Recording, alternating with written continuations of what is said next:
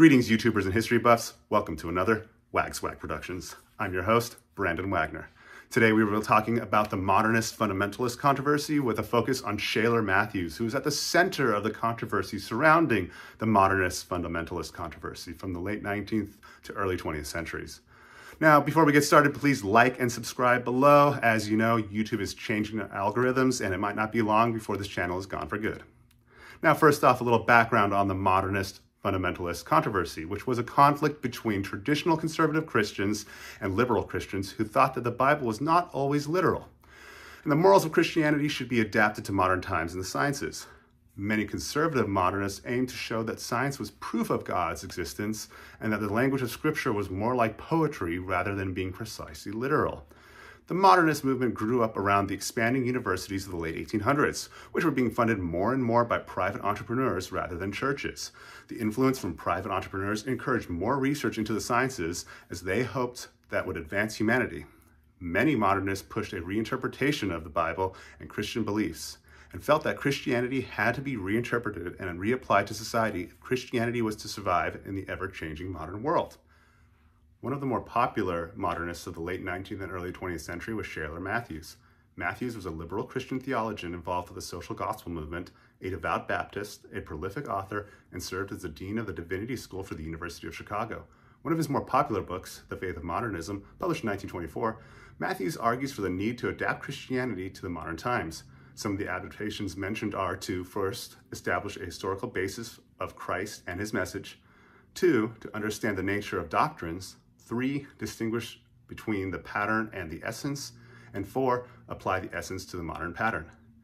Mathews was trying not to alienate conservative Christians and made it clear that he valued the Christian faith and its proclamation that Jesus is a Savior, the human need for salvation, and the continuation of life after death, and the Bible as a complete record of revelation. Mathews also argued that humanity needs faith and that the divine presence is involved with human affairs. Now, that being said, Mathews was insistent on subjugating biblical texts to objective scientific scrutiny, free from the confines of conservative Christianity. Mathews also argued that religion had nothing to fear from advances in science, and Mathews encouraged scientific inquiry. In his book, The Contributions of Science to Religion, Mathews incorporated the theory of evolution into his religious views, arguing that the Bible does not exclude the possibilities of evolution. These views in the Bible is what put Mathews in the center of the debate between modernist liberal Christians and fundamentalist Christians. An article from the Indianapolis Times from 1929 shows that Shailer Mathews spoke at an Honor Day event at Butler University, where he addressed the students with a speech called Our Bewildered Morality. In this speech, Mathews states that new situations always demand new adjustments of life. Morality is a good deal like the rules of football. They are made as the game proceeds. And agricultural age has a morality which needs to be developed in a commercial age. Morals in a commercial age need to be developed in an industrial age. This quote from Mathews seems to show that Mathews feels the morals need to be adapted to the ages. In an article from the New York Times in 1935, a summary of Shailer Mathews' argument shows what Christianity must do to become creative Christianity. Mathews argues in this article that Christianity must put away formulas and practices that are socially outgrown and implement love with the growing knowledge of mankind and the universe. These ideas did have their backlash, as the fundamentalist movement built momentum to combat what it saw as a threat to traditional Christian values. The slippery slope argument was common with the fundamentalists.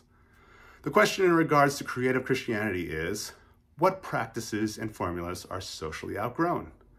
Other questions then arise from his earlier quotes, such as, what morals need to be adapted? Is it because of the rise of technology, such as the old Luddite argument that machines are replacing humanity? Do we need to adapt our morals to the ever-technologically changing world? And how far, if at all, should the doctrines of Christianity be changed to adapt this ever-changing world? Let me know what you think below in the comments. Thanks again for watching. Wag Swag.